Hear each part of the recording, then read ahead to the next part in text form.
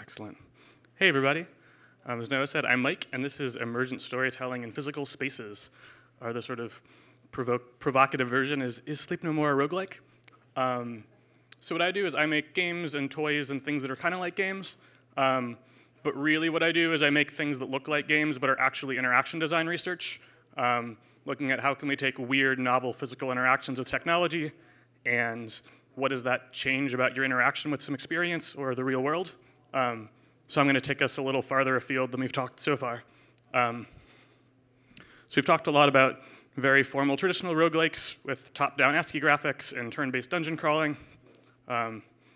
We've talked about things that we still call roguelikes now. They have a lot of the same mechanics, but they don't look like the sort of top-down dungeon crawler, but they're still digital games. We've talked about Twitter bots and things that use procedural generation in cool ways. I want to talk about wandering around in physical space in immersive theater.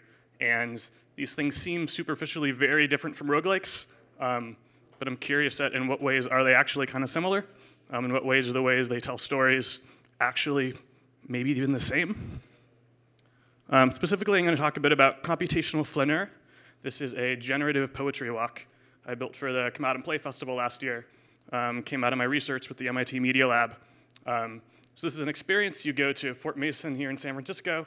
You put your headphones in, you wander around the park, and as you wander, a robot makes up and reads you poetry based on where you go. So you walk by the water, here are poems of the sea. You walk by the cannons, here are poems of war, that sort of thing. And so in a sense, you can already see this sort of feels maybe like a roguelike. There's a lot of procedural generation. You're exploring a physical space. I think there are two things in particular I really want to get into. One of them is that, and sort of we've talked a lot about what it means for procedural generation to work and what is interesting proc gen. How does that change when you're now dealing with atoms instead of bits? What are the practical considerations? But I also want to talk more broadly about storytelling. Sort of how do games tell stories? And if this is sort of one part immersive theater, one part procedural generation toy roguelike, you know, how does this merge those traditions in a way that says something about how we can make better stories? So for that second part, let's start by talking about what is emergent storytelling, which is really how do games tell stories? So if you take a Final Fantasy or a Legend of Zelda or your like gamey game of choice, there are really two stories going on. There is the story of the big evil badge trying to save the world or take over the world. You're the hero, you have to save them, you have to go to the dungeon. That's one story. There's also the story of you, the player, making specific individual choices. This was sort of much more part of the game's discourse a decade ago. I like Mark Laidlaw from Valve, worked on Half-Life and Portal and a bunch of great games. He talks about embedded versus emergent narrative. Emergent narrative are these individual player-driven stories. Embedded narrative is the authored content that exists within there. I really like this framing because it means that the game itself exists and that's where the story is, but then you can also stud it with hand-authored content instead of thinking of it as here's a story and then you're going to play some game every so often.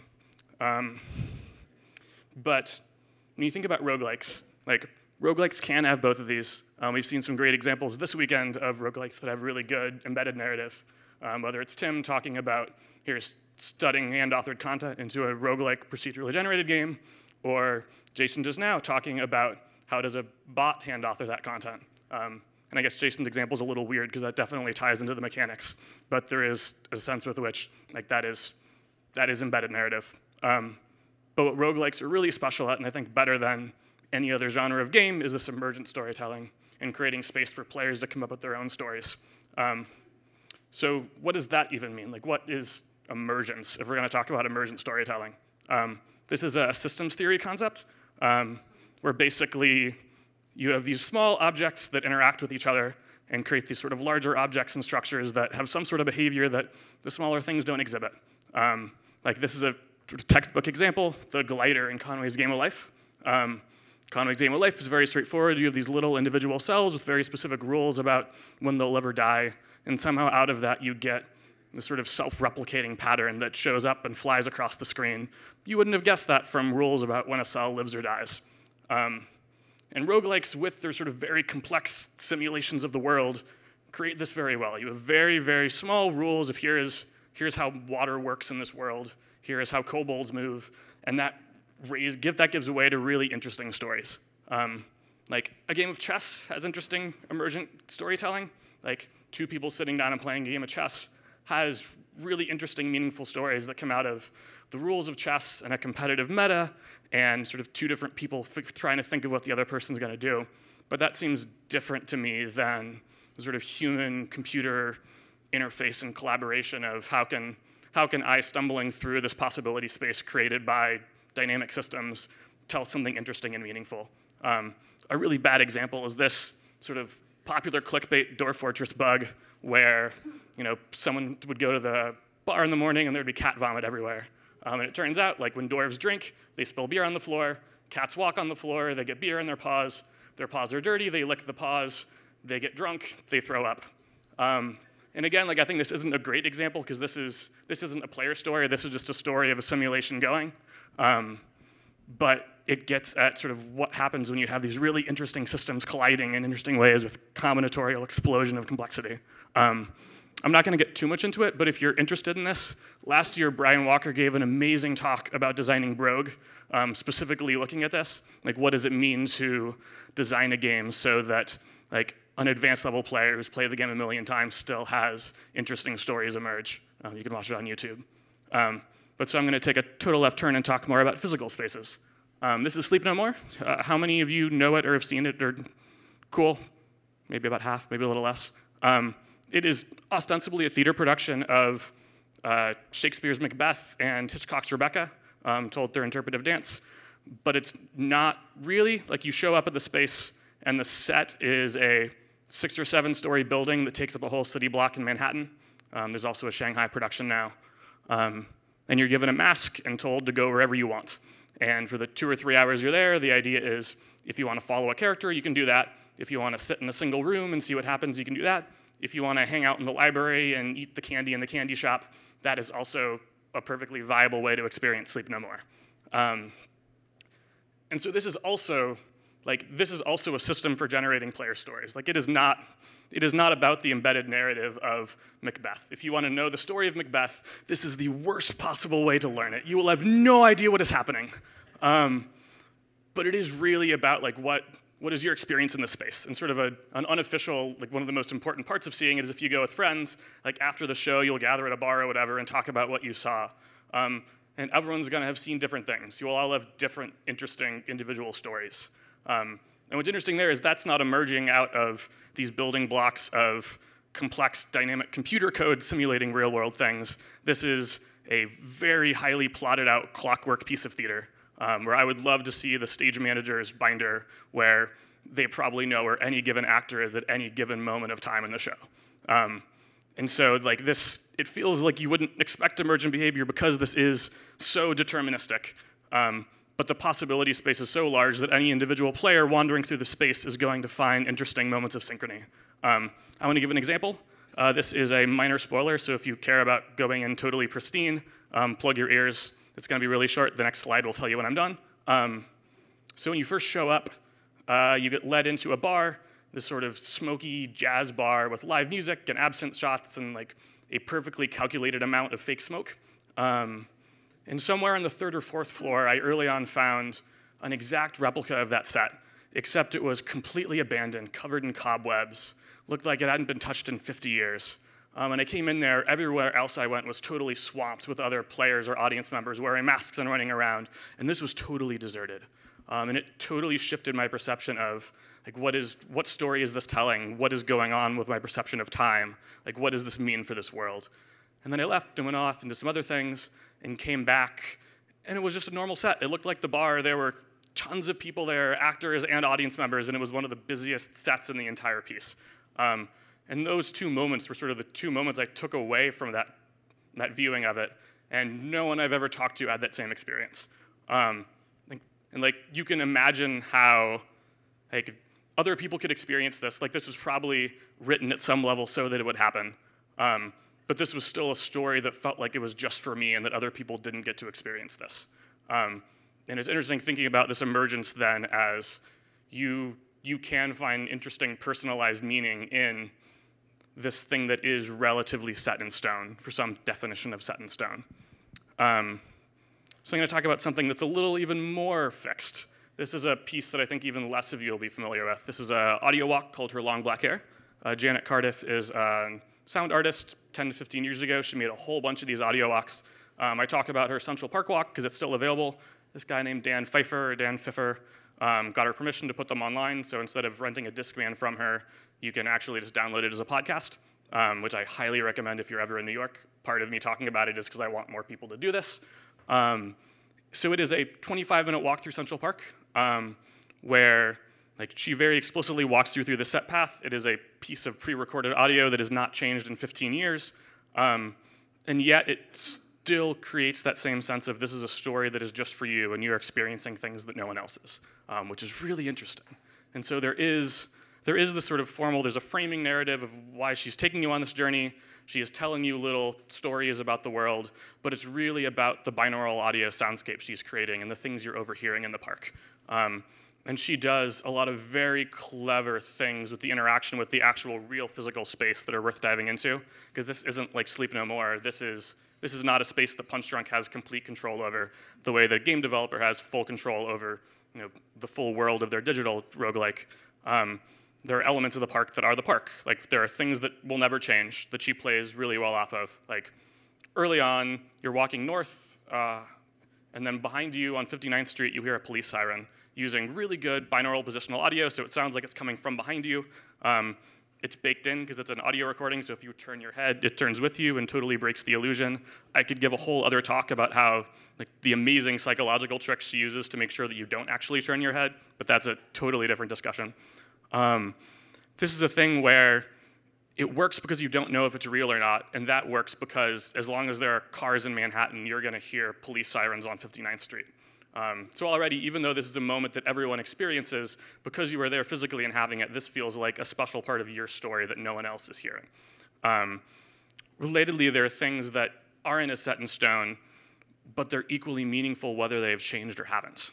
At one point, she walks you through the Central Park Zoo, and she talks about a polar bear.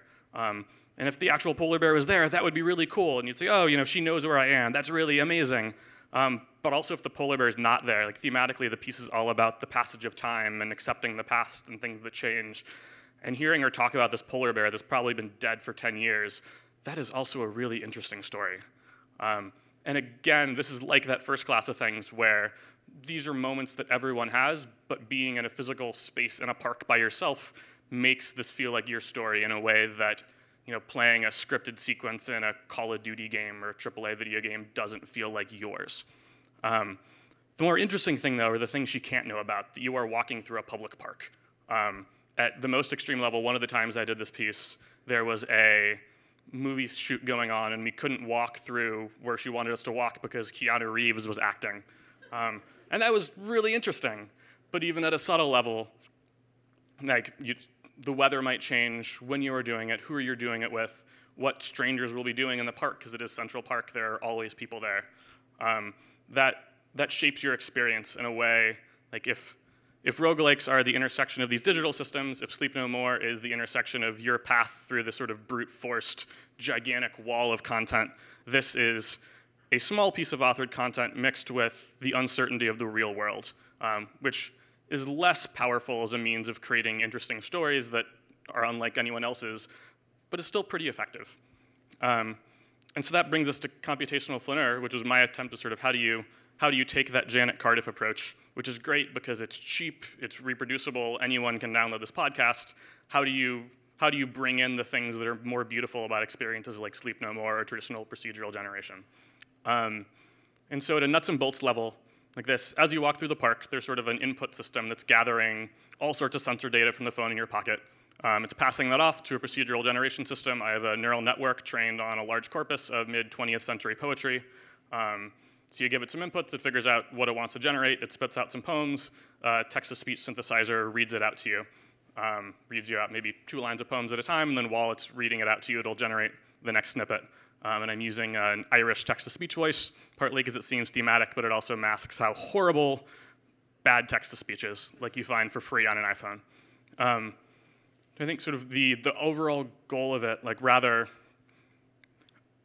what it shoots for now, and we'll talk about how I got there, was it's not supposed to be interesting.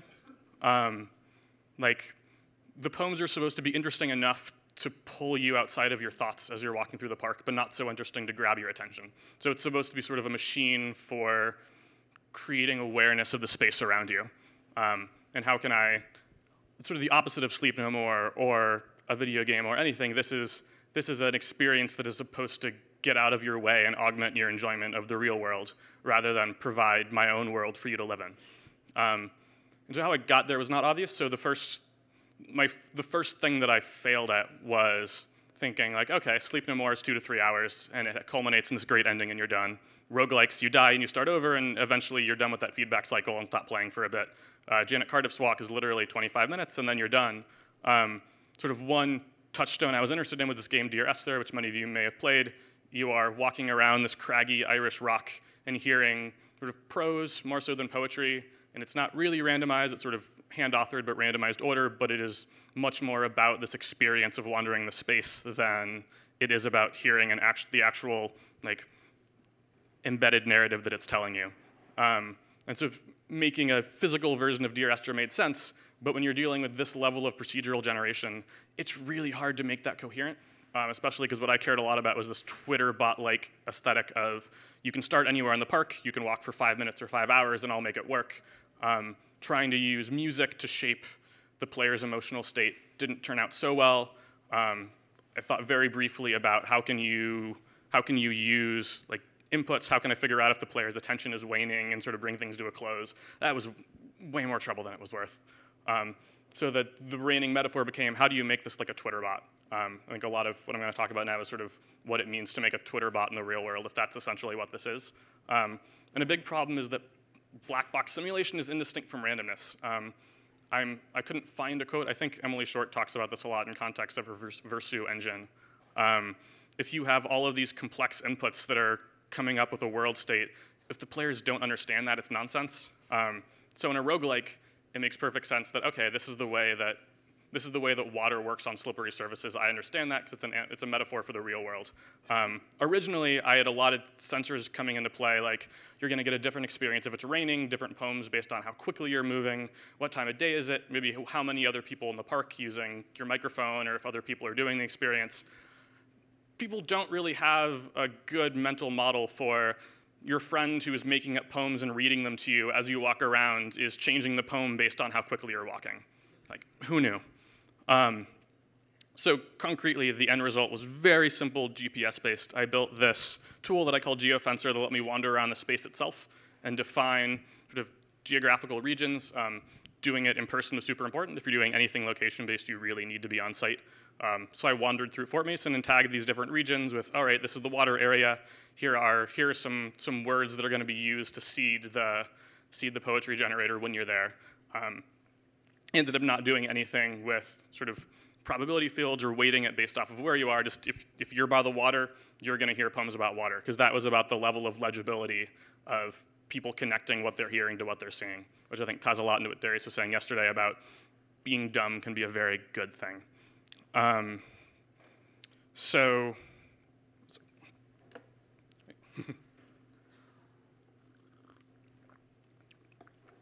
it is interesting about this is that model then becomes, like, as you're walking through the park, you know, every so often you're going to keep hearing the stream of consciousness of poetry. A lot of it's not going to be interesting. Every so often you will hear something interesting that connects you to the space. And as I said, this feels a lot like Twitter bots in a sense. Like a metaphor that I haven't heard used before, but I think seems really apt, is that a lot of comedy Twitter bots are basically Skinner boxes.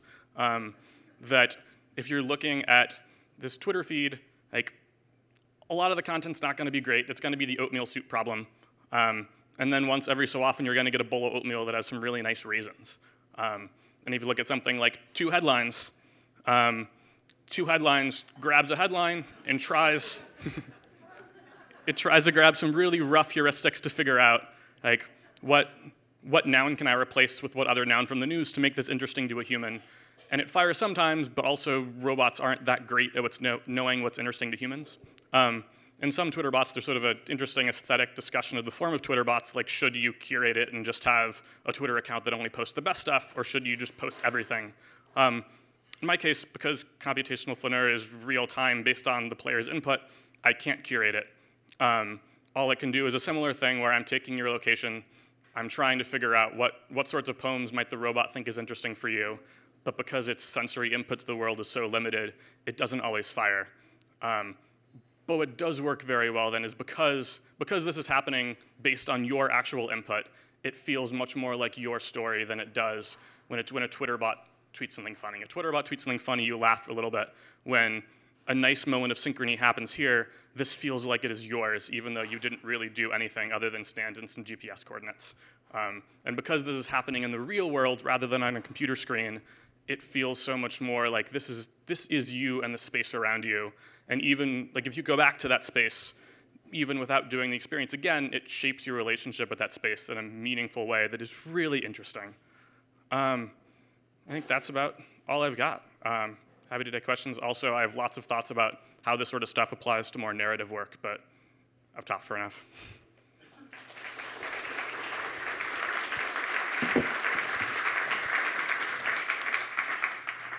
Questions?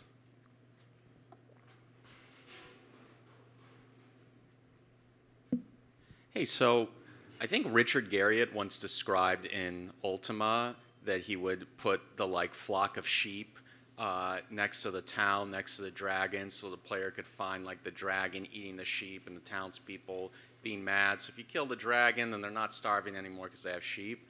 But then players actually just killed all the sheep and all the townspeople and the dragon.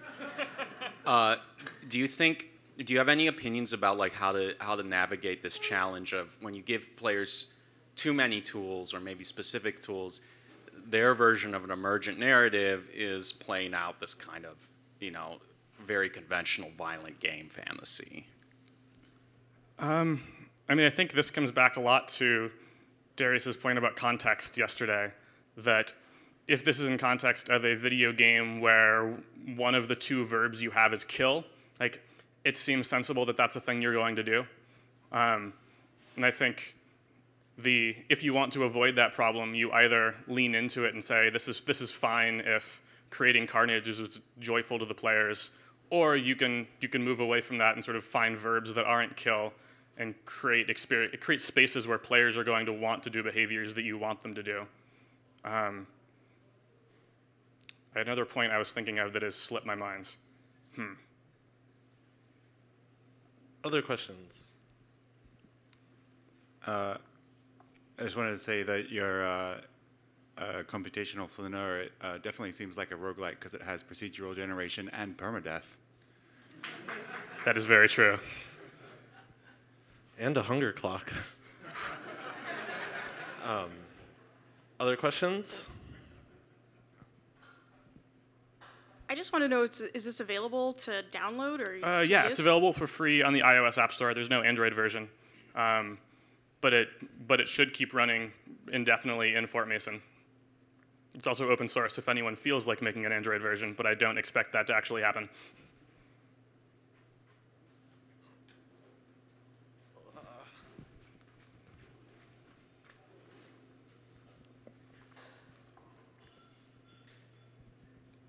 Thanks, Mike. Great talk. Oh, sorry. No, this is actually a question. Any interesting emergent stories around computational flaneur, like things that surprised you or that surprised the players? I have had a strange disconnect of I know how many people are using it, but I haven't actually gotten to talk to that many users outside of playtesting. I think I don't have any good, particularly amazing stories of the experience itself other than failure states. I had a lot of problems with training data where it kept reading out snippets from title pages of poetry books. So you'd have this experience of wandering through the park and hearing lists of years, which was interesting in its own right, but not quite what I was going for. Actually, I'd like to follow on from that question and just ask, I'm quite curious if you could give some kind of idea of the breakdown of effort in creating something like this. So you mentioned curating the GPS coordinates, training the neural net, presumably coding up the app.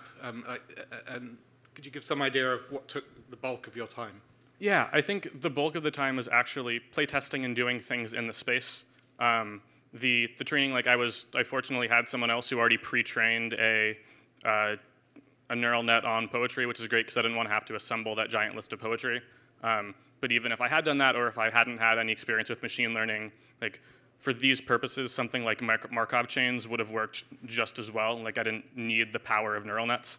That also, actually, honestly, a large part of development time was just duct taping stuff together of this was not a neural net that was meant to run on an iPhone.